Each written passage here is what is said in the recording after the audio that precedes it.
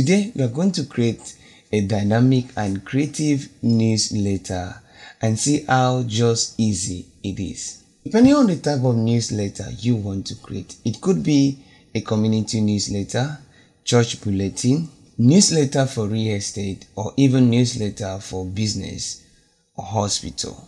The look and feel might be quite different. So this video will cover everything you need to know about how to create a professional newsletter for your business or for a client, and it's going to be a step-by-step video. So if you are new, please hit the subscribe button to subscribe to our channel. To my returning subscribers, I want to say thank you for watching my video, and don't forget to hit the notification button to stay notified when once I release a new video. So let's dive in today's video.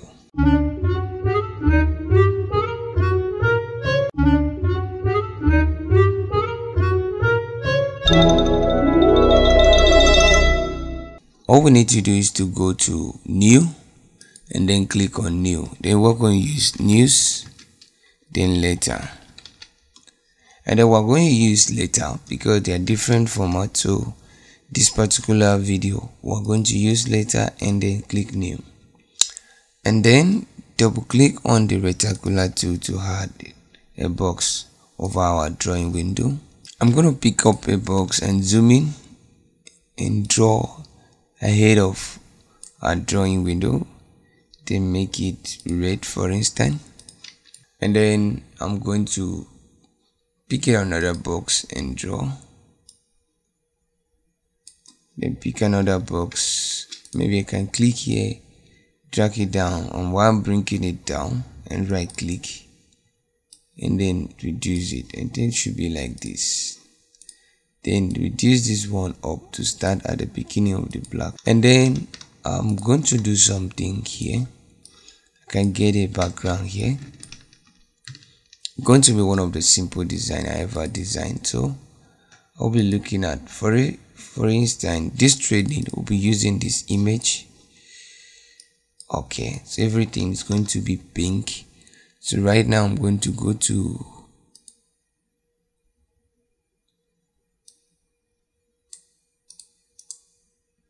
so I can click here to bring the eyedropper tool because they are hiding. All I need to do is to click on the object, the area I want to pick the color, and then drop it. And then I'm going to go to window and then add my document palette because I always wanted to remove. And then change the background color to white first, then add a gray color here. And then here I can be able to add my write-up news letter. So I'm going to click on this because since it's a newsletter, so I'm going to do this, and then I'm going to add image here. So I'm going to do something like this. I'm going to add image here. Okay, I'm going to draw something like this. Then I'm going to add it right up here. So I'm going to go back to, I'm going to go back to my image. I have some more right up here. So I'm going to copy out this right up and then go up and going to pick a text box, a text tool, and draw. Place the right up, and then I'm going to make it into 3. What I did, I control out to duplicate. And I can select them since it's text and then justify to have a full size. And then I can pick up a box here and draw heading.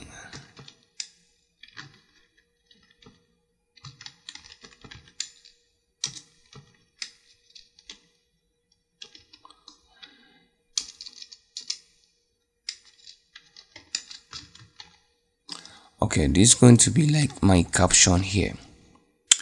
I'm going to change the font to okay.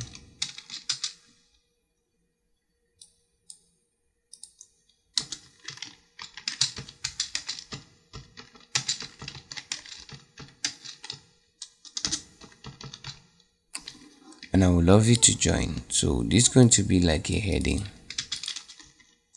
So I'm going to look at a caption font. So we're going to use Talma for this, since it's a newsletter, and you can actually use any font of your choice. You can change it to select, double click on the text, go to text, and then change case to all cap. And then what you do is to reduce it a bit, and you can click on your pen tool, click here and draw a line, and maybe make the heading a lighter pink, or we can use pink, and since we use pink and black, so okay, let's use pink and purple. Copy the text and then the text again. Okay, this can be a different kinds of text, so I'm going to put in here can be a different type of image. So what I did is to select the image, move it to this area, right click, then click on power clip, and then choose this container because I want to put it here, and then place my image here, and then right click on the main image, power clip it inside a container. And then here I'm going to make it black. So I'm going to copy this text. This can be another write-up anyway. So I'm going to copy this text and make it white. And then there can be a bit bigger. So I'm just using a dummy text, but I know you can also use your own text here.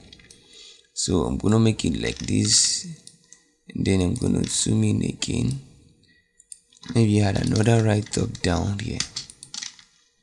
It all depends on what you want to do, or you can actually do something like this and then make it black. Then hold Ctrl page up to move it up, for instance. And then I'm just trying to see what I can do here, and then I can centralize it at the property bar here to move it to the center.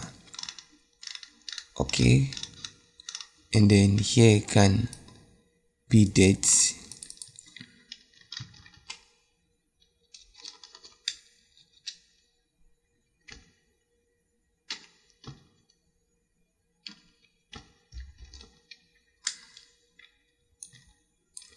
Okay,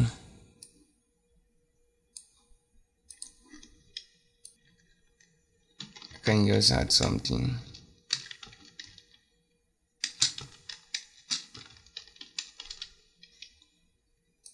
You can just add something. Then I just want to play around with something.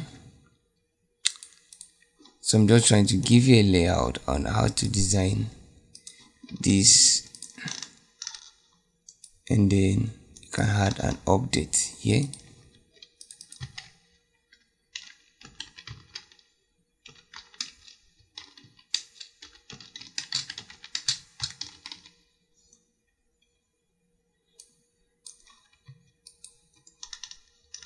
And then you can come here and add a little write-up here. And then have some kind of list of activities here.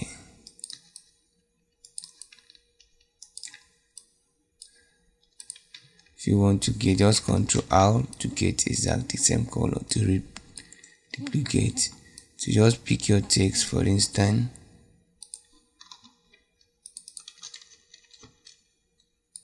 Okay, I'm just writing anything anyway.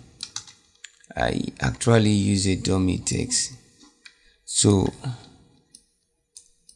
you can actually choose your own depending on what you are doing. But if you need the template, let me know in the comment box, or you check the link below this video I'll drop the template for this particular newsletter for you. I'll drop it for you so that you can be able to download and just modify one or two things. Sorry about that. And then you can change the picture. Okay, so this is our newsletter. I'm almost rounding up. As you can see, I had transparency.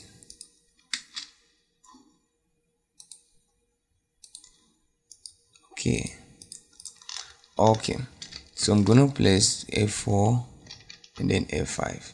So this is a sample of how to design a professional newsletter in Corel Draw. Thank you very much for watching. See you in the next video, how to design email newsletter in Corel Draw. Thank you. This I'm just using a dummy text. You can replace the text with your own text. Thank you very much for watching. I remain smart from Creative Vital Edu. See you in the next video.